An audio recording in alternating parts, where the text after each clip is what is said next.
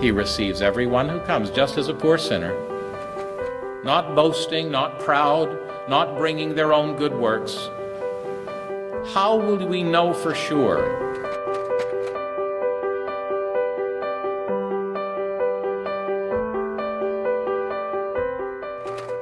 If I wanted to know for sure, then it would have to be based on the Word of God, who cannot lie. I wouldn't take the word of J.B. Nicholson. I wouldn't cross the street to hear him. If we're not preaching the Word of God, we're not worth listening to. Here's what the Word of God says.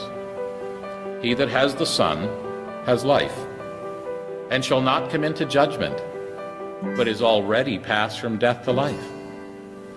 And God has promised His Word. Believe on the Lord Jesus Christ, and you shall be saved. I spoke to a gentleman last night for a lengthy period of time, and we looked at that verse, and he said to me, well, how will I know if he comes in? I said, well, it says right here that if you open the door, you'll feel him come in. He said, it doesn't say that.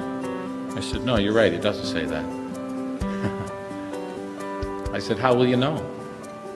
He thought a long time. And then finally, with a big smile on his face, tears running down his cheeks, he said, because it says it. And then secondly, if I was going to know for sure, it would have to be based on an already finished work, wouldn't it? If there was anything left to be finished, I couldn't always be sure that it might be finished or it might be left unfinished. But the great thing is, Jesus said on the cross, it is finished. There's nothing left to be done. The work is done that saves.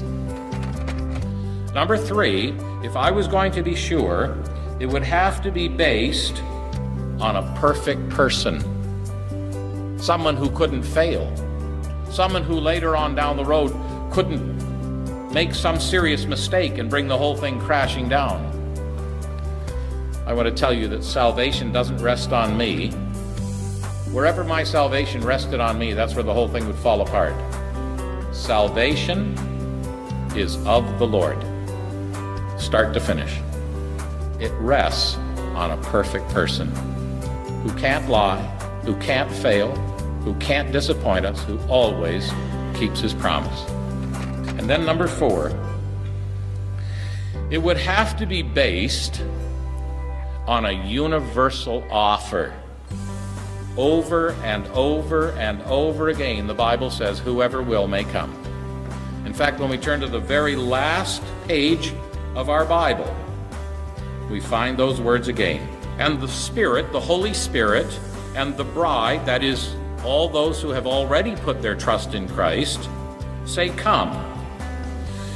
And let the one who hears say, come. And let the one who is thirsty come. And whoever will, let him take the water of life freely. There's not an exception. God loved the world. Christ died for the world. And whoever wants to may come.